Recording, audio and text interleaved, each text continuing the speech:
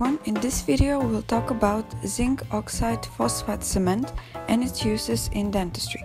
As you can see, it comes in a package of a powder and a liquid part of the medicine. This is a cement that is used in dentistry for cementation of inlays, crowns, bridges and orthodontics appliances, but it is also used as a base underneath restorations, and it can be used as temporary filling.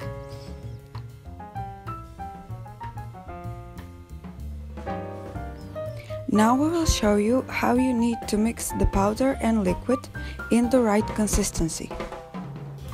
We take small parts of the powder and mix them up with the liquid.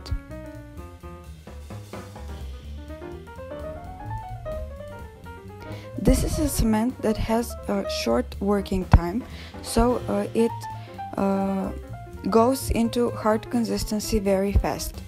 When we work with it, we have to be very careful.